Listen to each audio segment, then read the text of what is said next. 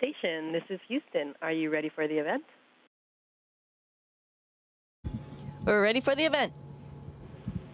Boston Public Radio, this is Mission Control Houston. Please call station for a voice check.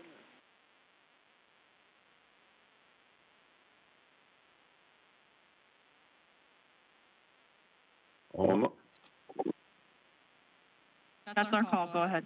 Station, this is Boston. Station, this is Boston Public Radio. Do you hear us? Got you loud and clear.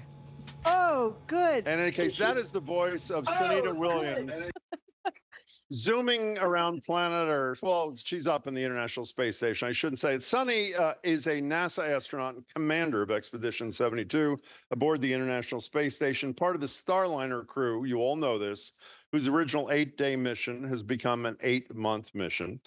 I don't want to say she's stuck up there, but she's there for a while, and she is stuck talking with us. And Sunny, not only do I want to welcome you, and she asked that we not call her commander, but Sunny, I want you to know when I was in college, I had the exact same hair that you do now. Is that incredible? Yeah. I love it. Look at her hair. Oh hey, Jim. God. Hi, Marjorie. I love it. Hi there, Sunny. We are so thrilled to talk to you, and I do love your hair. That's what zero gravity does. You don't have to worry about curls or brushes or anything else, right? It's got a lot of body, and I like it, and it's a free card to be a little bit wild, so it's good. I like it. So, Sunny, when we first heard, and I remember a while ago, that you were not coming home in 8 days, that you were going to be coming home in 8 months, I thought, oh my God. But you're a trained person, and I'm not. But I do wonder how it felt watching the Boeing Starliner head back to Earth with you not on it. What was that like? Yeah, that's a really good question. It hits at I think the emotion part of the whole equation, right? So we knew as the summer was progressing on that there was a lot of discussions going on, and our fate was going to be decided. So it sort of played out slowly, and the decision finally came, and I think we were ready for it, just because it took a little while to get there and get the data and try to understand exactly what the problems were.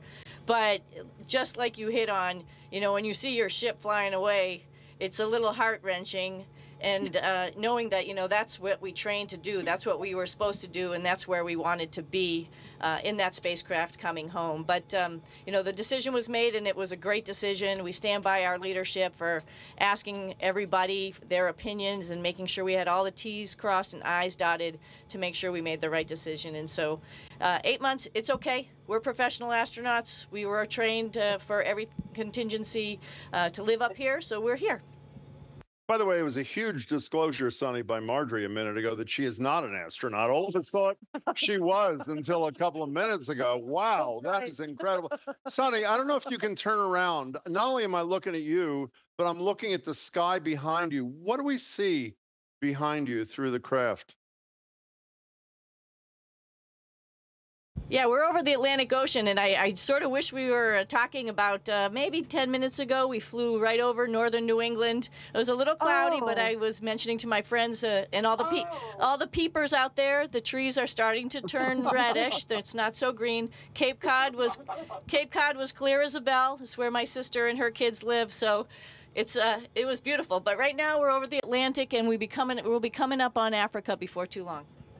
We're talking to Commander Sunny Williams. Sunny, I've heard a few interviews with you, and I love when I hear you talk about how much little Sunny Williams cared about science and how much it meant to you. We talk a lot on the show about how, I don't know if it's a movement, but there is a move away from science in large parts of the United States, whether it was COVID, whether it's climate. How much does that worry someone like you, who does what you do and who grew up loving the field? I'm not really entirely worried, because I think all we can do is show people what science can do. And living up here on the International Space Station, launching people in rockets to space, to go live here, to right below me exercising in space, to talking to you while we're orbiting the planet 17,500 miles an hour. And when we could bring all that back home to people, they realize that there's science behind it all and the importance of it, and I think people want to get involved. So in my mind, the best thing we could do is be good ambassadors, good role models, and get more people involved and wanting to, discover, explore, and that's how we get them back. So when you're not working up there, you mentioned exercising in space. She ran a marathon on a treadmill, by the way, the Boston Marathon. Yeah, you can run on a treadmill, and then I would assume you have some leisure time. I mean, can you watch like TV, Housewives of New York or something? I mean, what do you do when you're not working? Yeah, there's a lot of things. We have folks who are behavioral health folks who make sure that, we have communications with our family and friends at home. We also have like some favorite TV shows, particularly when I'm working out. All Creatures Great and Small was one of my favorites that I watch an episode while I'm riding the bike usually. I listen to a bunch of TED Talks when I'm on the ARED, so that's always good. You learn a little bit there. So yeah, there's a lot of other entertainment up here that we have through our computer system and great support people on the ground who make sure we have things that we like. I personally write a journal while I'm up here as in part of my spare time, and look at the view. You take a lot of pictures because you're up here checking out home and then checking out just real cool formations of clouds, of water, ice. It's just so much to do, actually. I've never been bored while I've been on the space station. How many hours have you engaged in spacewalks, Suni Williams?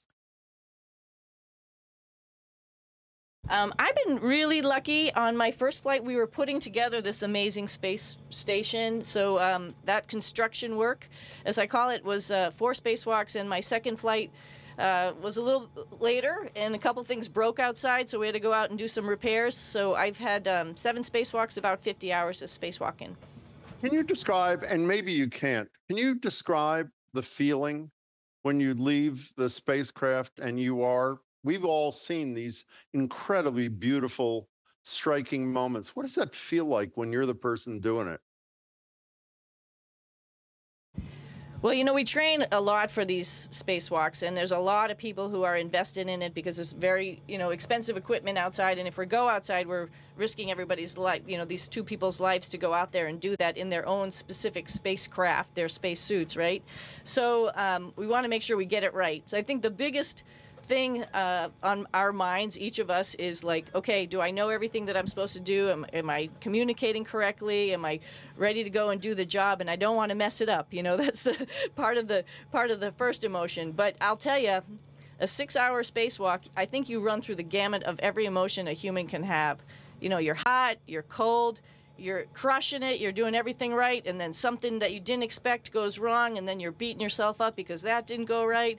And then you have to go to the bathroom, and then then it's cold and it's hot again. You go through the whole thing, and I've noticed that each time that I've come back in, it felt like I was skiing the whole day. Like that after ski feeling when you get done and you just sort of like chill out. It's just sort of every piece of energy just comes out of you at the end of it. But while you're doing it, you're on cue. My mom sort of said, like, it took me a little while to get out the airlock because I was gathering some equipment. She goes, "Did you get stuck in there?" And I'm like, "No, I didn't get stuck in there. I was making sure I had all my stuff together to get ready to go. It's important work, Mom." So it's every emotion I think a human can have. We should mention your mom and dad are in Falmouth, I believe, right? And you spent many years in Needham, where Sunita L. Williams Elementary School is named after you. You've got a thing going on with the kids there. What's that about? Yeah, that's pretty cool. That was like, I think the hugest honor of my whole life, having an elementary school named after you. Like, whoa, this is nuts. But it was hillside, and then it moved to an area where it wasn't on a hillside, so it needed a new name. And the superintendent, Dan Goodicants, called me up and said, hey, there was a vote and we decided to have your name on the school. Will you accept it? And another astronaut friend of mine, Kevin Ford, goes, "I'm not sure you should. Usually those names are people who are dead." But I said, well, this is such an amazing honor. Of course, I'll accept it. And, Needham is my hometown. It happens to be the Needham Rockets. I'm not sure if you guys know that or not, right? So it's just appropriately named. And then, so I've been back there since, well, I've been there after the groundbreaking, and then when it opened up, and then I try to go every year just to talk to the kids. There was a big dedication in 2019, and trying to go, and hopefully one day I'll be able to spend a week and give a little space course to maybe the 4th or 5th graders before they graduate from that school. That is the voice of Commander Suni Williams. She's zooming in to us from the International Space Station. A lot of people are texting in, Suni, asking, can you vote? We know the answer, but they don't. Can you, and how do you do it? Yeah, we actually there's a couple of us up here who will definitely be here, Americans, to vote in November, and so all of us have written in through our postal service to ask for permission to vote, absentee voting, and we actually have a voting booth up here. We're going to put that together, and we will vote, and our votes will come down through our space network, and they'll all be counted. It's it's a civic duty. It's the right thing to do. So yes, we're all going to vote while we're up here. Now, I was going to ask you about the food. Like, what are you having for lunch today? So great question. So the food, at one point, someday we'll be able to fly you around and show you everything. But the food our kitchen is pretty awesome. We have hot and temperate water, and also then a refrigerator. So if you want to make cold drinks, you put this temperate water in there, put it in the refrigerator. Hot drinks, you put hot water in, and we have coffee, we have tea, we have cocoa, all sorts of, flavored drinks like lemonade and apple cider. But for lunch, I had chicken strips with salsa and on a tortilla and a side of broccoli au gratin. So the food is pretty good. It's a pretty good selection. All the different types of things: breakfast, dinner, sides, vegetables, soups. So we have a lot of food up here. I will say, since Butch and I have been up here as extra people, we've been eating through a lot of the food. The space station program has been great to make sure that we're all well fed, but we've been eating through a lot of food. But we're getting a resupply in end of October. I hope so. Do you two like each other? And what happens when you're stuck in one of those things with somebody you don't like? I'm serious. Come on. Astronaut spat. I'm serious. How about it? Astronaut spat. How about it? So, I'll just say this. Butch is from south of the Mason-Dixon line. I'm from north of the Mason-Dixon line. Somehow we get along pretty well together. We're a good duo. We capitalize on each other's strengths and skills. And so, yes, of course, my life depended on him. His life depended on me also to make the right decisions while we are in the Starliner spacecraft. While we're up here, if we end up getting to do a spacewalk, the same thing. Our lives are depending on each other. So, yeah, we trust each other. He's got a great sense of humor. So, and he's a great dad. I know his family, his wife and his 2 daughters. He's just a nice, all-around nice guy. So, yeah, we get along. I'm not sure how it would work if you didn't get along. We spend a lot of time training beforehand, a couple years. For us, it was more like 4 or 5 years, and so that's how you get to know each other. The hot buttons, what the triggers the other guy has, and so you sort of try to avoid those, right? We don't want to instigate conflict. So yeah, we're pretty symbiotical. I do the opposite with Marjorie's hot buttons. Yeah, that's right. Do you think you seem, for everything I read about you, you seem like an incredibly humble person, which I sure as hell would not be if I were you. But so this is a tough question, I think, for someone who has that approach. What do you think you understand better about all of us than we understand about ourselves? Looking back, who haven't been where you've been. Earth. There must be some things, Suni Williams. I think the one thing I really get from being up here is we take life a little too seriously on Earth.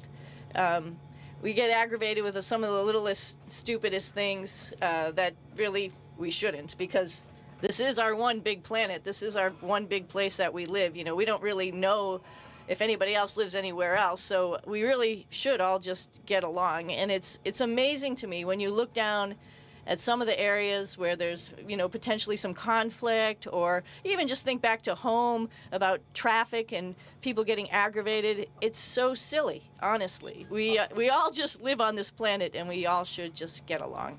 We can find compromise. We can find middle ground if you just stop and listen.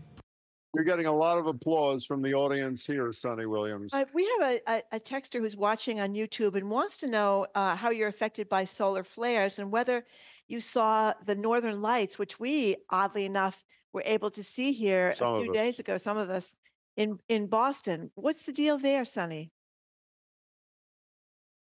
Well, Jim, why didn't you go see it? I'm curious because it was incredible. And of course we saw it up here. Yeah, it was I amazing. had to walk 2 blocks, Sonny. I wasn't going to go there. Go ahead. I'm sorry. Oh, you know, Go ahead. I'm we, sorry. we see the northern lights and the aurora in the southern hemisphere as well when we have solar activity. And just recently, of course, we had this huge coronal CME. But anyway, I can't remember the acronym. Mass ejection. Thank you, Mike. Coronal mass ejection, which caused this amazing aurora.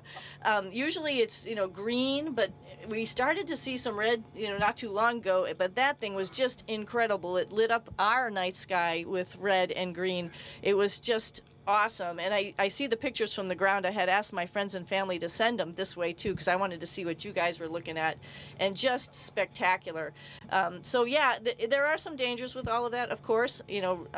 Things that are, there's radiation coming from the sun, right? So we have an increased risk of radiation while we're up here. We try to stay protected as much as we can. The space station has protective coating on it and stuff, but we do get a little bit increased amount of radiation than folks on Earth, of course. Last thing for me, which really relates to the first thing I asked you about science, and I know you only have a minute left, Sonny Williams. The NASA budget as a percentage of the overall federal budget is lower than it's been in past years. Can you make the case for why NASA and what you and your colleagues do is so important to the people of this country? Well, you alluded to it in the very beginning. It's just the importance of science, the importance of asking questions, the importance of trying to know and understand things that maybe we don't know now. We don't even know really what questions to ask. And I think when we live up in space or try to build systems and processes for being somewhere other than Earth's gravity, it makes you think outside the box. It makes you think and expand your horizons, ask the questions, and really try to find the answers. And I think it brings all of us together, back to the whole human aspect of our planet. We're all asking those questions. We're all here together, and we all owe each other the courtesy of those answers and those questions. We'd love to meet you when you and Butch Wilmore are back in early next year. So we hope you'll do that. And we really can't thank you enough for your time. And today, I want to mention, Sonny, that we have a texter who just said, listening to Commander Sonny Williams was amazing. It made me feel proud of her and proud to be an American. Great. So thank you very, very much for being with us. We so much appreciate it. That is great. We have a little gravity-free little stuffed animal there, right? Safe return, Sonny Williams. Great to meet you. Thanks. Yeah, Thanks. It's a wildcat. You guys take care. We'll see you when we get back home. Station is a Houston ACR. That concludes the event. Thank you, Boston Public Radio. Please enjoy the fall foliage for all of us here in Houston and on the space station. Station, we are now resuming operational audio communications.